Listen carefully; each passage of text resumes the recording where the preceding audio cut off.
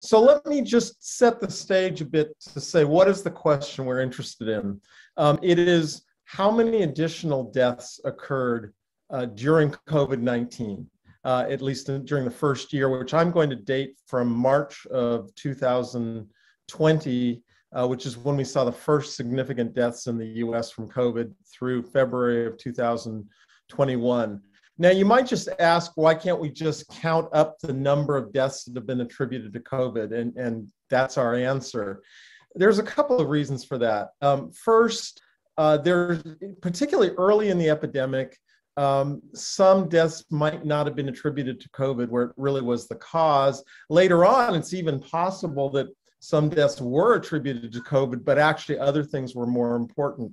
But the more important piece of that is that there are indirect effects which could either raise or lower deaths. So for example, we have evidence that early in the pandemic, people weren't going to the emergency room for other conditions for fear of getting infected. And so, for example, if you had a heart attack and delayed going to the emergency room, you might die of a heart attack where you wouldn't have otherwise. And there's a whole host of other things that could be going on, some of which we'll talk about. On the other hand, some kinds of deaths might have actually fallen. So for example, influenza deaths, flu deaths probably fell, at least initially, because people were social distancing. They were being so much more careful about infections. So we need to sort of take all these things into account. So the basic idea here is we want to count up excess deaths, and that's very simple. This is as much math as I'm going to give you today. But excess deaths, E, are equal to actual deaths minus the number you would have expected if COVID-19 hadn't occurred. The problem here is, and there's a little bit of difficulty sometimes measuring actual deaths very quickly, but that's a minor issue. The big one is, how do we know what the counterfactual is? That is, how do we figure out how many deaths there would have been if we hadn't had the pandemic?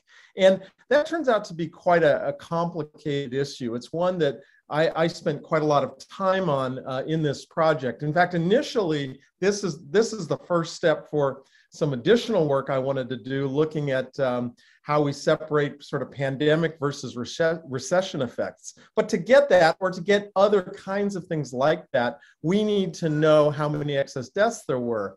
So I started out taking a very simple idea. We just essentially inflate the prior year's deaths by, say, population growth. That turned out not to work out well at all for a variety of reasons. So I've adopted a different approach. And one of the things that this has allowed me is to come up with, I think, some ways we can tell if our estimates are plausible. And so at the end of this talk, I'll say a few words about some of the prior estimates and why I think maybe we need to be careful about trusting them. But so the goals here are first to measure, to quantify the number of these excess deaths. And we'll do that also as a percentage increase or share increase over the baseline. Look at differences by demographic characteristics like sex and race and age, and also look at different causes of deaths.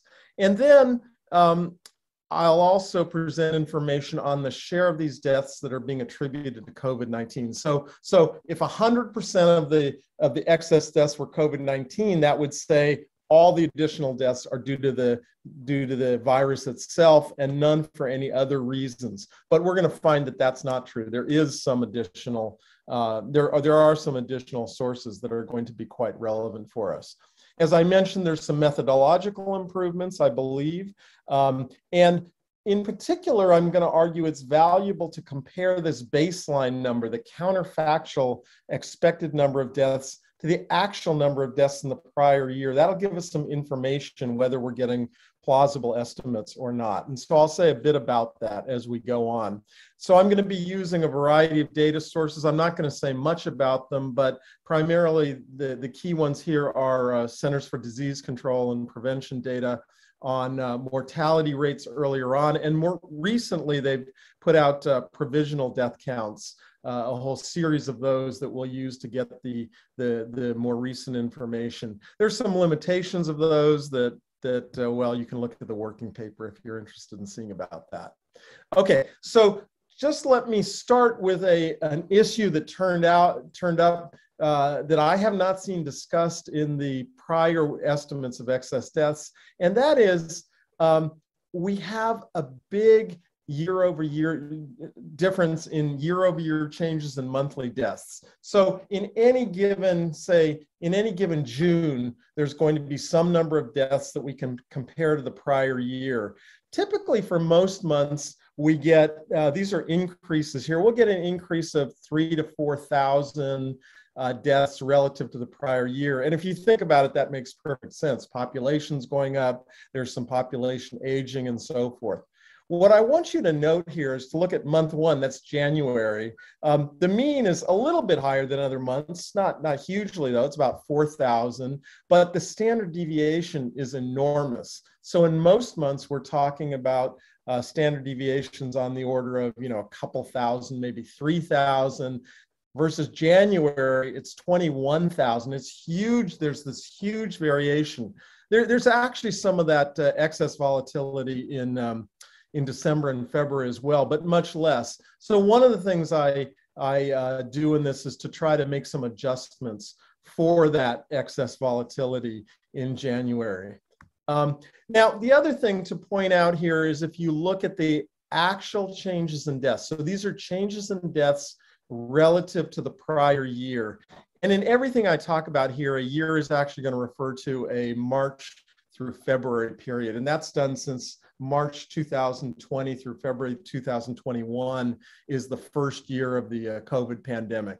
And I'm not sure how easy it is to see these numbers, but these are telling you the percentage changes relative to the prior year. And what I want you to notice here is that a couple of things. First, if you look at the left-hand column here, these are the actual changes.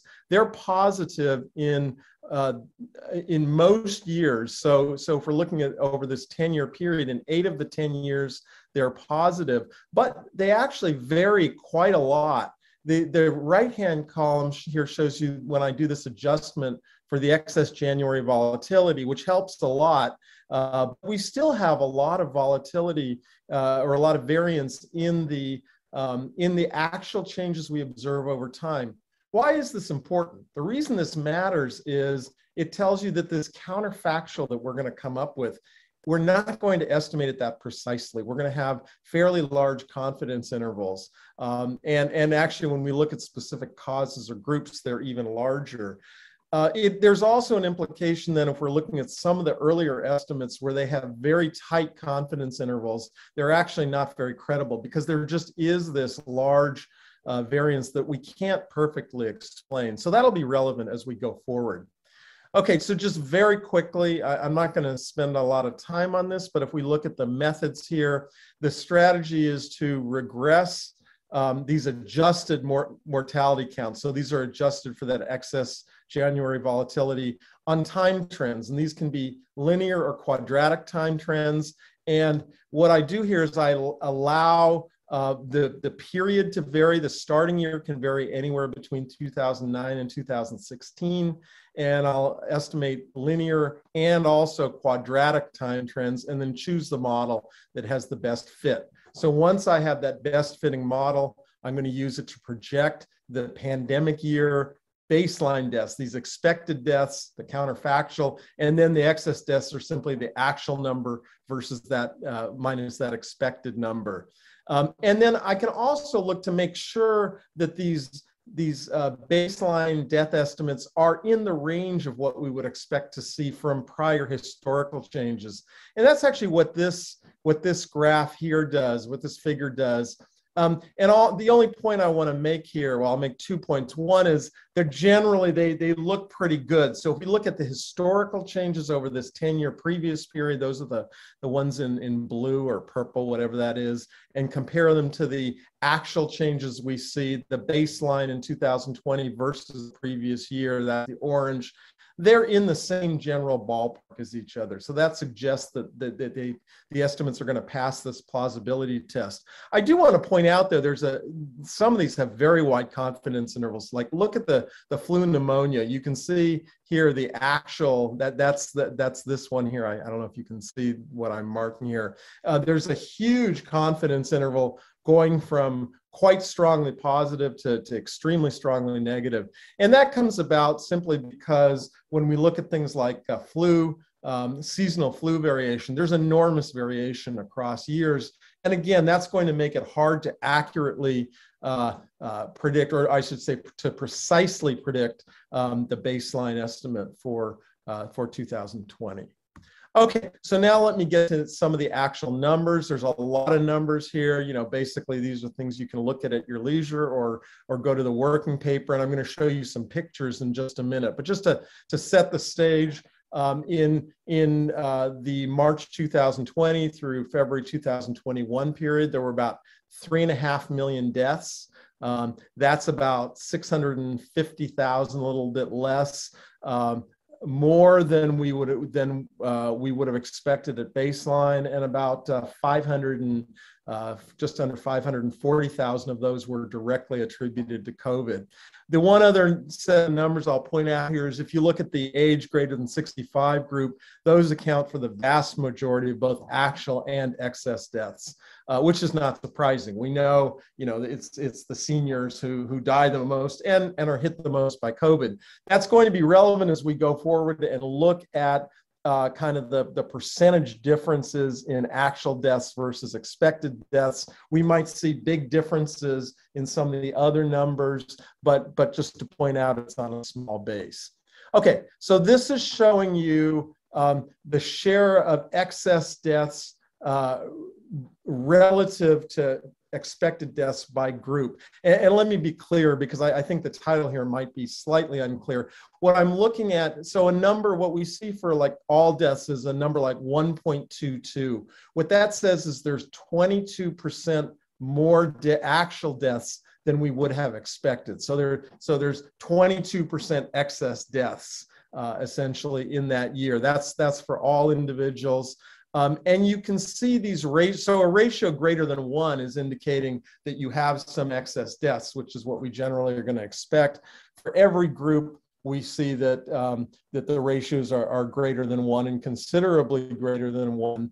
What is quite interesting here, though, is when you look, for example, across race ethnicity groups, you see very large numbers of excess deaths, very proportionately large numbers of excess deaths for Blacks and particularly Hispanics and other races. On the other hand, there's actually a relatively small number of percentage of excess deaths for the under 25-year-olds compared to the older individuals. Now, that's not a complete surprise when you think about it, because individuals under 25 have not been at major risk of dying directly from COVID. We are going to see they are at risk from some other things as we come up. So we'll get to that in just a moment. So this is showing you the ratio of actual deaths to what we would have expected based on our counterfactual or based on prior history.